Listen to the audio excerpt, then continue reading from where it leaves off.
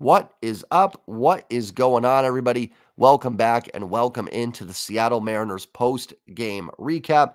This is going to be a fun one because we get to talk about a win, and not just a win, probably the most complete game the Seattle Mariners ball club has played this season as they defeat the Cincinnati Reds tonight 9-3. The Mariners improved to 7-10 on the young season, and I am going to break it all down. Before I do me a favor.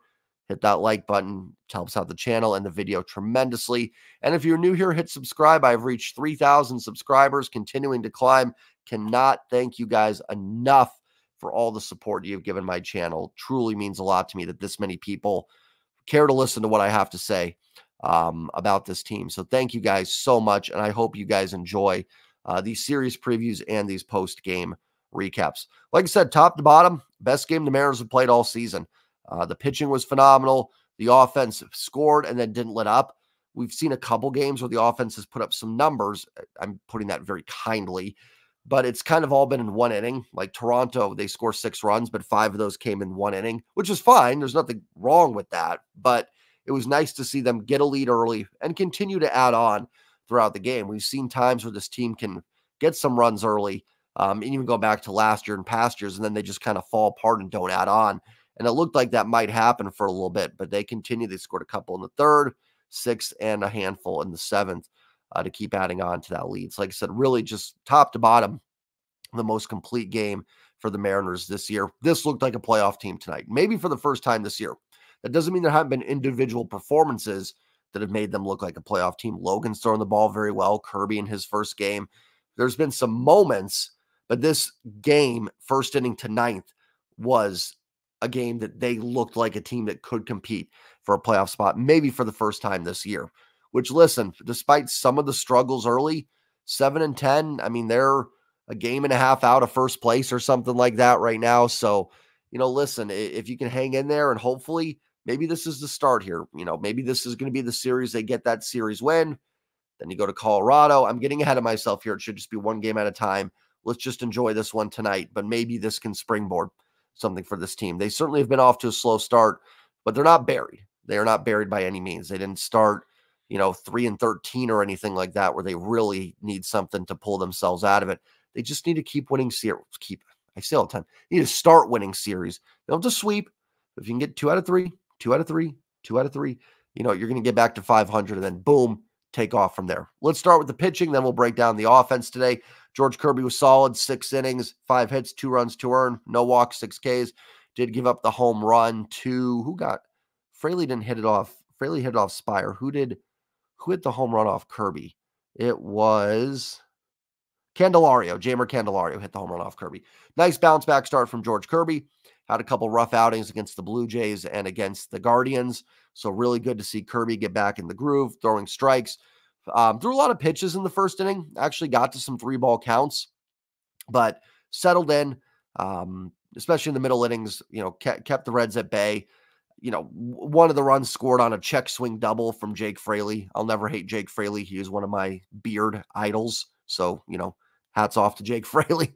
But, check swing, went over the head of Rojas for a double, scored a run. Listen, that's just kind of fluky stuff. Mariners did enough to, balance that out. So it's whatever. But really good outing from Kirby. Of course, no walks. They said the 6 strikeouts was good to see. And yeah, just a really, really solid outing. And nice to see. Talked about it yesterday a little bit in the live stream. The Mariners starting pitchers have not pitched with a lot of leads this year. Bryce Miller in Milwaukee was probably the only one where there was a somewhat substantial lead. I know Logan had a lead for a little bit in Toronto, but 1-0, which is a lead. Your margin for error is 0. So that makes it a lot tougher. The Mariners go out and score some runs, and George Kirby is able to keep the Reds at bay and get the W tonight. So outstanding start from George Kirby. Nice bounce back from him. Luis Castillo looked better yesterday.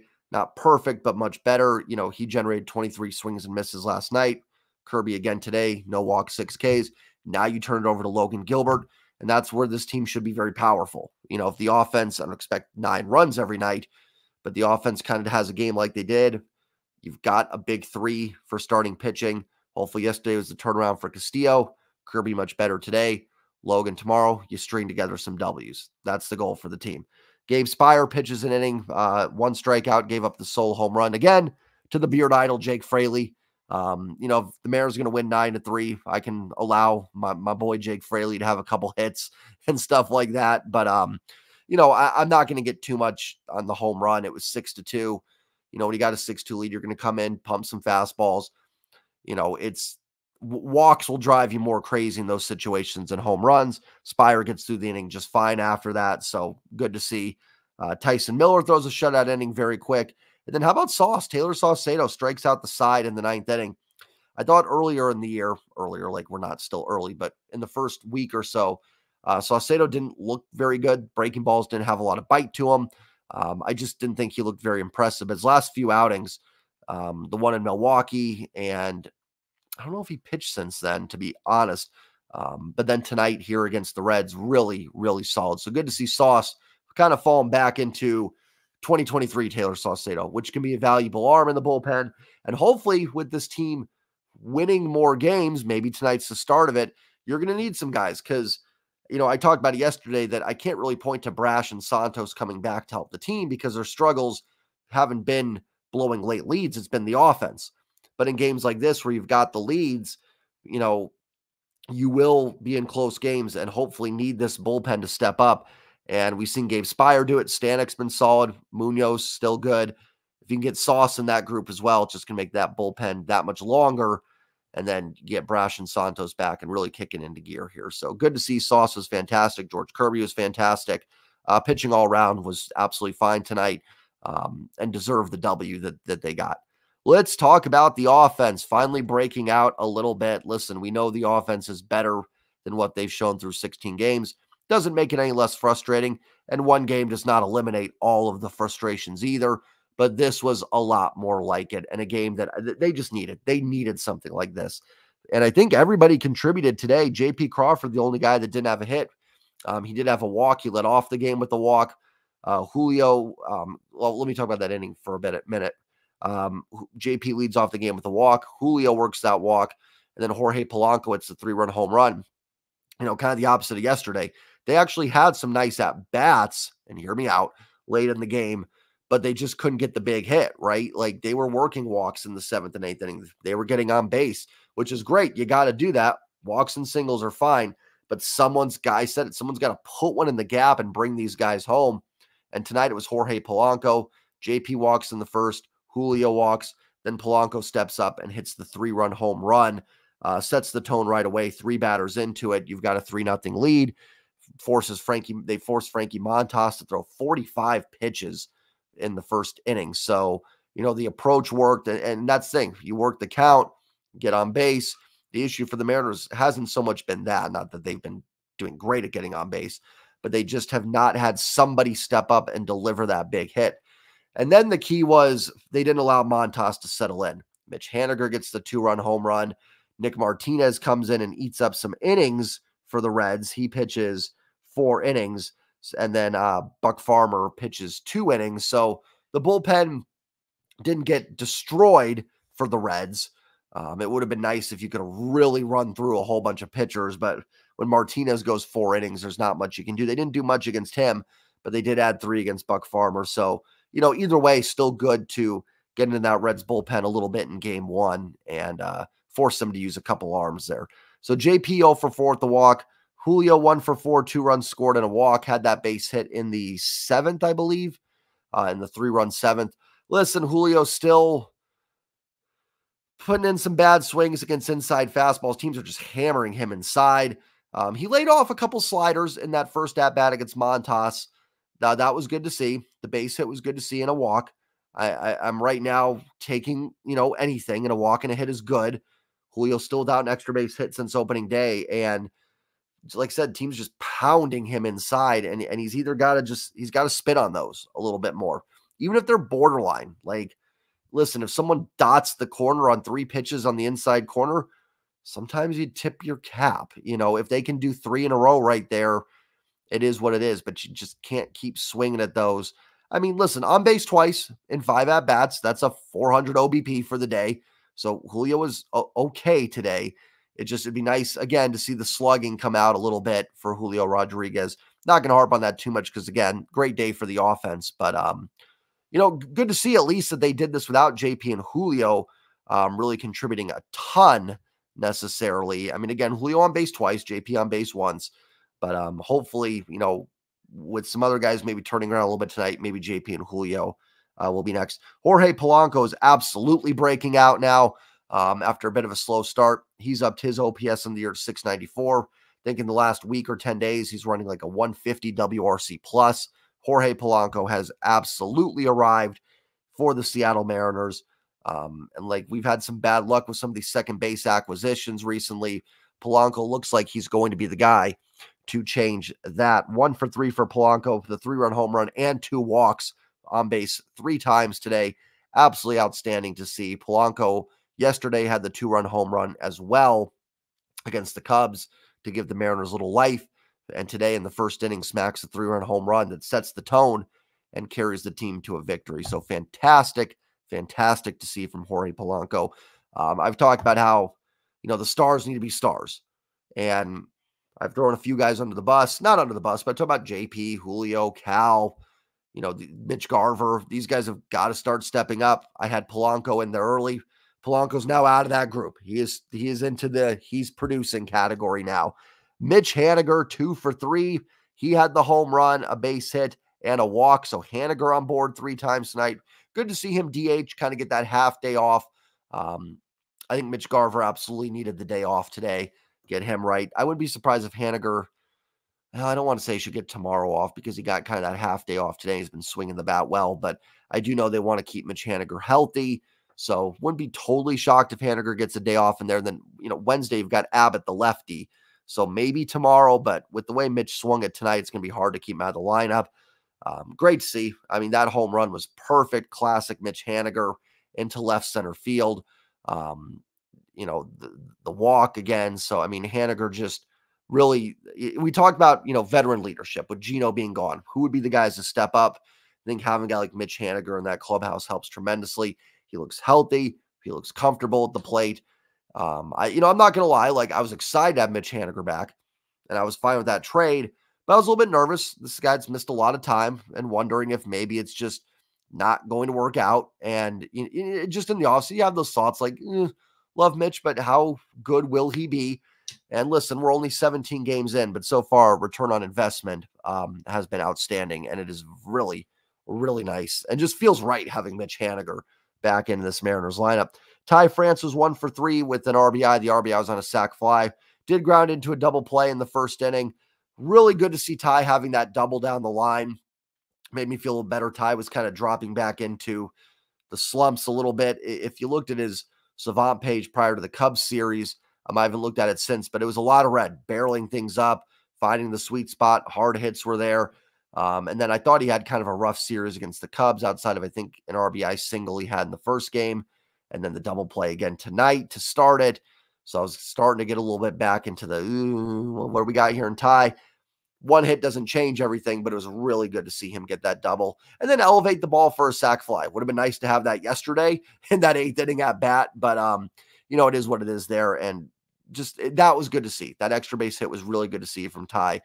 Kind of one of those hits that makes you go, if you're Ty, get a good night's sleep and you feel good. Cal Raleigh was 1 for 3. He also walked. So Cal on base twice tonight. That's good to see. Luke Raley. How about Luke Raley? 2 for 4 with an RBI triple. Had a great bunt single in the first inning. Perfectly placed down the third base line. And that triple, man, Luke Raley can fly. He is fast for a big dude. That ball did not get far past Will Benson in center field. Solid stroke too. 670 expected batting average. Over 90 on the exit velo on that line drive from Luke Raley. And Benson kind of went to dive for it. Great effort by Benson. And it didn't get past him, like it didn't roll the wall or anything like that. Had it done that, I think that might have been an inside the park home run. It just got past Benson a little bit. Raley just turned on the jets. Base running's been really good from Luke Raley. Defense has been solid. He's going to get a lot of at-bats now, right? With Dom Canzone being out, he should get the majority of the playing time would be my guess. So good to see him check in with the RBI and 2 hits. Fantastic to see. I like Luke Raley. He's kind of been forgotten. I know he had a tough spring.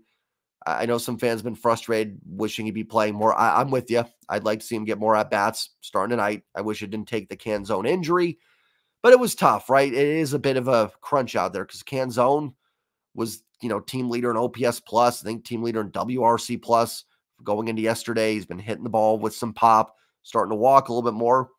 You're not going to bench him. Mitch Haniger's been hot, and you're not benching Julio, at least not for an extended period of time, maybe for a game or two to get right. But Julio is your, franchise player. And then Ty's actually been swinging the bat pretty well at first. So there just hasn't been a ton of opportunity for Luke Raley. And again, I don't like that it's coming at the expense of a Canzone injury, but good to see, and hopefully some more playing time, more consistent at bats will continue to help Luke Raley. Congratulations to Jonathan Clase, 1 for 4 with an RBI single, his first major league hit for Jonathan Clase. Really, good, just good to see. Take away anything else. Anytime you see a young man get his first hit, you see the smile on their face. You remember that at the core of it, this is a kid's game and it's meant to be fun. So that is always, always fantastic to see. Outside of his strikeout in his last at bat, thought Clase had some decent at bats. Not going to lie, his first at bat, actually, initially when he hit it, I thought he got it. There were some fans in the back that kind of stood up that made it look like it was maybe a little more well hit than it was. His second at bat almost had a bloop single, but just a ridiculously good play by Ellie De La Cruz. So smooth the way he came in and dove for the ball, caught it. I mean, just smooth. That's the way I'd say it. It was just, that is an incredible play by De La Cruz. Not that Clase hit that ball hard, but he was robbed there of a bloop hit. I thought he looked pretty solid. I liked what I saw. His approach looked good. Put the ball in play. The speed is definitely legitimate. Looked good in the outfield. I will say this, with Raley in right, Julio in center, and Clase in left, your outfield defense has taken a huge step forward, compared to Canzone in left and Haniger in right. Love me Mitch Haniger, love me some Dom Canzone, but your outfield defense is better with Clase and Luke Raley out there along with Julio for sure. So nice debut for Clase. Now he gets his first hit, gets his first RBI. And I thought he looked pretty solid. He didn't look overmatched. Sometimes it's just, we can look at the numbers, but sometimes there's just that eye test. And watching Clase, he did not look like the moment was too big for him or anything. So hopefully he can continue to get at bats, get playing time, and make an impact for this team. And if he can make enough of an impact, he'll stick on this roster. Josh Rojas, 1 for 4. He had a double that just missed a home run. He also stung a ball in his first at-bat, I think in the second inning, that was caught in center field, I believe. Rojas continues to be solid. WRC plus coming into tonight was 144. Probably going to go down a little bit, just being 1 for 4 today, but a couple balls well stung. Rojas has been solid. And listen, I will continue to say I didn't like the Eugenio Suarez trade just because it was a salary dump, and what you got back is, a live arm that can't really throw strikes. I like Vargas, but, he's got to find the strike zone. And, God bless Sevi Zavala. Sure, he's a good guy, but just not great so far, at least. But I will say Rojas and Urias are kind of holding down that third base. My take on the Gino thing was always this. I'm not, and I'm sure I know I repeat myself in these things, but new subs, I just, want people to know my thoughts on it. And listen, like I say, if you're going to talk about every game, you're going to repeat talking points. I didn't mind trading Gino and Jared Kelenic. Totally fine with that. I just didn't like the return and that it was just pure salary dump trades. I can understand, like I said, Marco, Evan White, fine. Salary dump those guys. Not a problem with that. I think Gino and Kelenic are a little bit more valuable than just getting them off the books, essentially. But I don't have a problem with them being traded. And like I said, Rojas is holding down third base pretty well so far. And Urias has been fine. The throwing arm still leaves a little to be desired, but I think Rojas's defense overall has been decent. Is it Gino? No. We've also been really spoiled at third base with Gino, Kyle Seager, Adrian Beltre. I know we had a little Jose Lopez in the middle there. I don't know what the metrics graded Lopez as at third, but we've been pretty spoiled the last 20 years. So I think Rojas has overall been fine defensively. Great win for the Mariners. Just a win we needed, right? Yesterday was so frustrating. So frustrating. I talked about in the stream that game drove me nuts. good to see them come out against a Reds team that I think is a good ball club. You get that first win. George Kirby solid. Back to the George Kirby of last year. The offense clicks today. Not only do they get the runs, they continue to add on. They do it with the long ball. They do it with some base hits. They do it with some walks. I mean, just, all around, just a perfect played game by the Seattle Mariners. The only thing left is getting JP and Julio going. I'm not claiming they're just back now and the offense is totally fine. The overall number is still frustrating, but man, if you could get JP and Julio going along with what we saw today, you're going to be in good shape, and this team's going to win some more ball games. So, chance to win a series tomorrow. They haven't done it yet this year. Got Logan Gilbert on the mound. Have to feel pretty good. Logan give you a quality start, and maybe the Mariners can get that first series win of the year.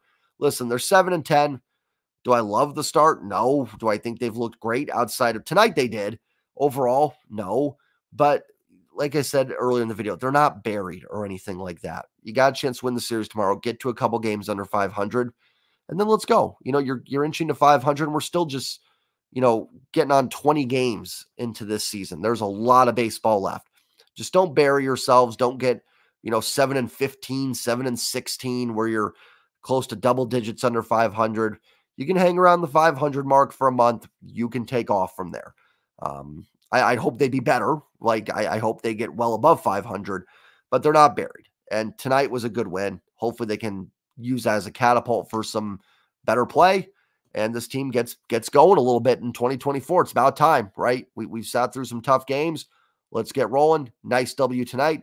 Guys, remember to hit that like button, hit subscribe, go to SeatGeek, download the app, or go to their website. If you're going to a game, use promo code JSTrident for $20 off your next purchase. Real quick, I want to ask you guys, you can let me know in the comments down below if some of you be interested in. I'm done with the Mariners, so if you don't care about anything else I'd say, you can click off the video, no problem. If you've hung on this long, I appreciate it. As you guys know, I'm an Arizona Coyotes fan. People that have asked me how, obviously grew up living in the Washington area, no hockey team there, had family in Arizona, just sort of adopted the Yotes as my hockey team as a kid. So those have been my guys. Super pumped when Seattle got a hockey franchise. So super excited for Seattle fans to have the Kraken. But the Yotes will be leaving. They'll be going to Salt Lake City next year.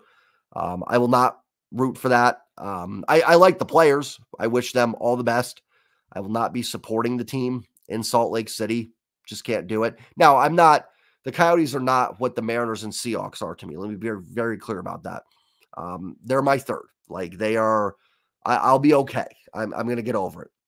But I'm thinking of doing a live stream for the Coyotes final game. Let me know if you guys would be interested in that. Was that something you tune in for? It might be just a personal thing for me that I want to do to say goodbye to my team. So I guess even if you guys aren't interested, I might do it.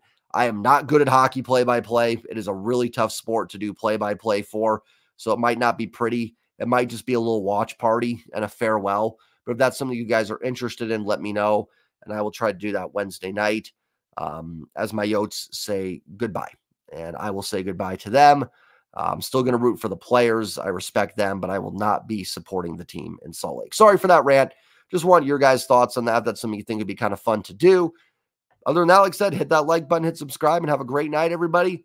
I'll be back tomorrow night for the post-game recap.